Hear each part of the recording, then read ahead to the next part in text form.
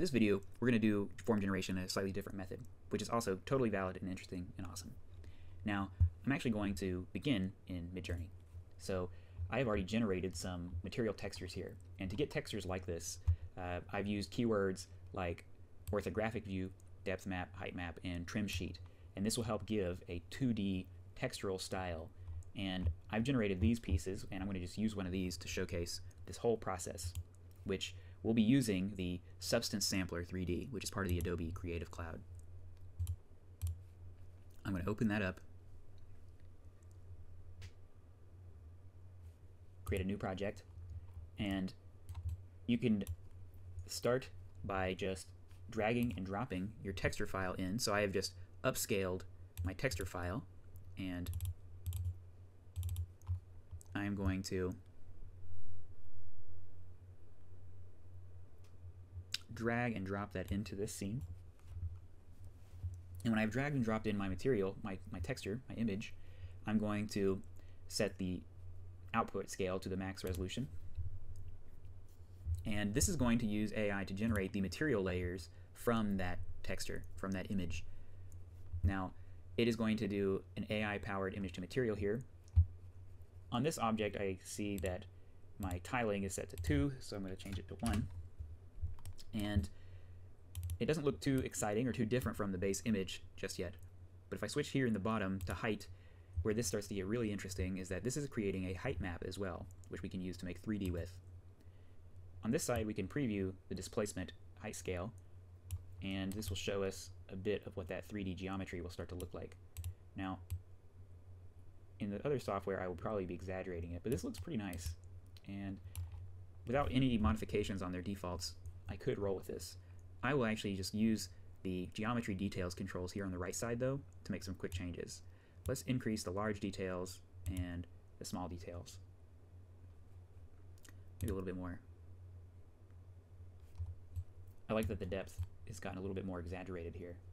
So I'm going to use this one. When I'm ready to take this file out, I just go to File, Export. I will pick a new folder.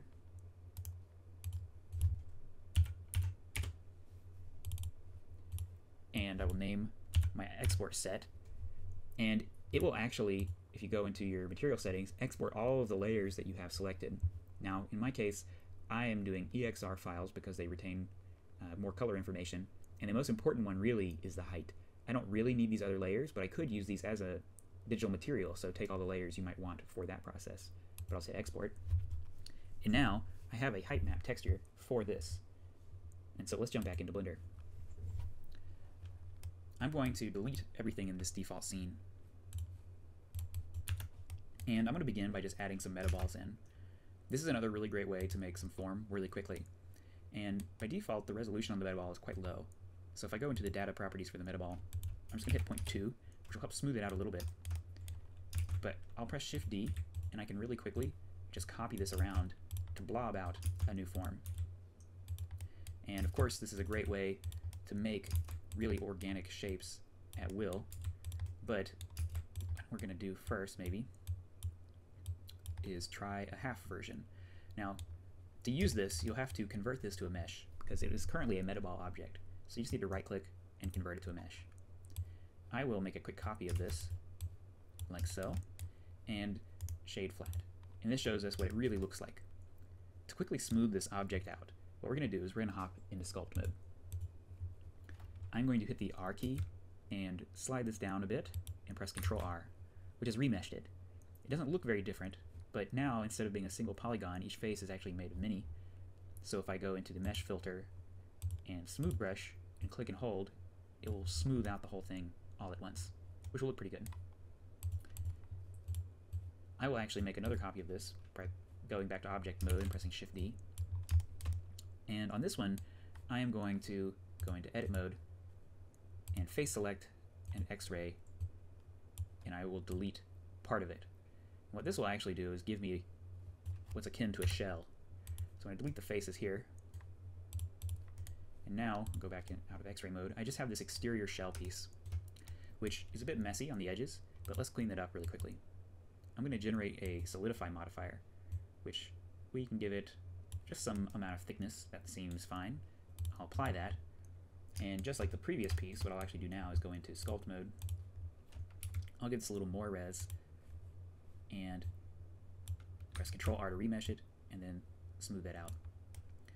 So we have three versions of this object now. We have the flat, the smooth, and the shell. Before we go on, I'm actually going to remesh this one more time to increase its resolution. So let's go about there. Let's go farther. For this process, you need a lot of polygons. And I'm always keeping an eye on this number down here, so 500,000, that should be fine. But this operation is very polygon resolution dependent. So to use that height texture, I'm finally going to click on this texture properties button and click new and navigate to said texture, which was C8 for me, and I will open the height.exr, which is here. Now, to activate it, I first have this one selected in the middle. I'm going to add a deform displace modifier, which by default has no texture in it, so I just need to select the texture I've added. And if we look at this now, this is that height texture applied to this object. This is currently being applied from the z-axis, so this is just coming directly straight down, so the edges are a little bit strange. So if I want to UV map this or use some other form of mapping, I can get it to showcase on all sides, and I'll show that right now. To do that, I'll go into edit mode on the object, which will hide the view of the modifier.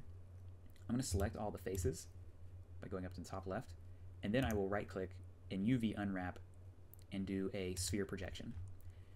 Currently, it was again just projecting from the top, but in this modifier, if I switch from local to UV, you'll see that now it has distorted it around the spherical UV.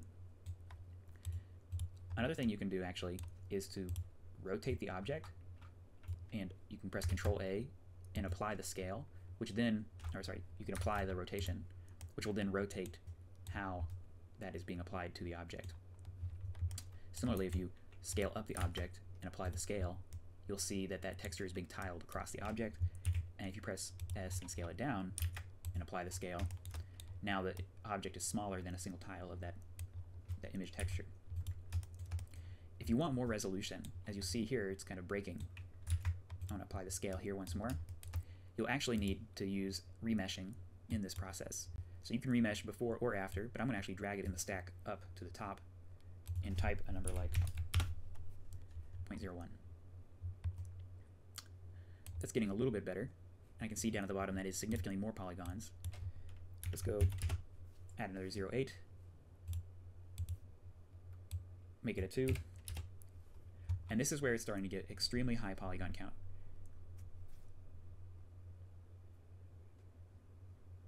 But it is also very close to that original image texture.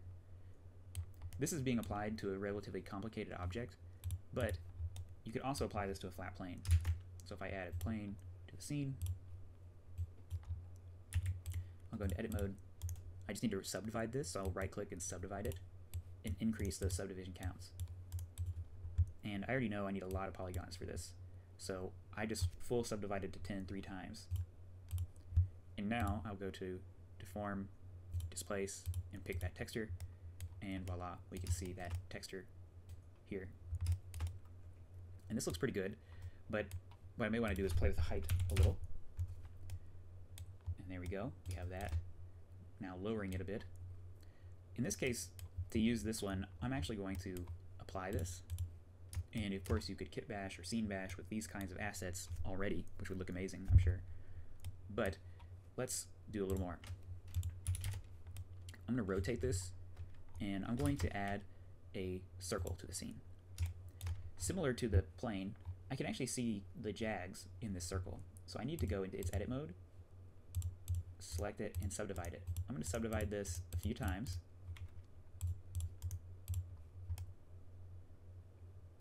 Which doesn't maybe look perfect, but it looks at least smoother. And now what I'll do is I will deform this mesh to a curve. And I'm going to pick that circle. And now, if I was to scale this up a bit, or scale this down a bit,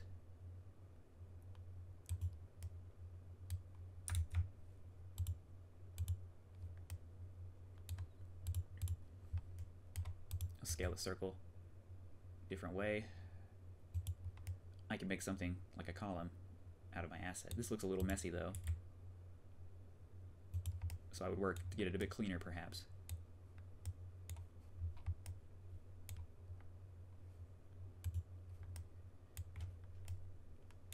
Alternatively, you could just make a surface preemptively, like I've done, and apply this to our surface. So let's add our displace. In this particular case, you know, I could use this AI texture, but I'm actually going to just use another height texture that I already have. I'm going to go to my height textures folder, and I happen to really like this FDM clay texture, which is really just a series of bands, straight lines,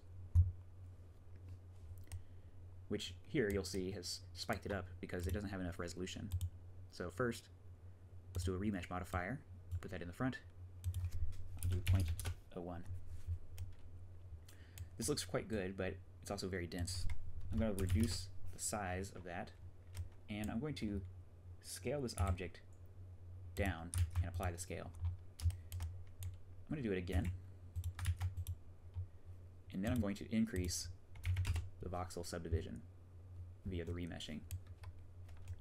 This is starting to look really nice, but I'm going to reduce the height on the texture, and voila, we have a strange blobby piece, which I quite like, and I think I will use this one. When I'm happy with something like this, I will say Object, Apply, and Visual Geometry to Mesh. And of course, I could export this as an OBJ and do instant mesh with it. First, I'm actually just going to go into Sculpt mode, use the Mesh filter, Smooth, and I will smooth this. I'll smooth it a little bit more. And now, I think I like it. So, I'm going to File, Export as an STL file.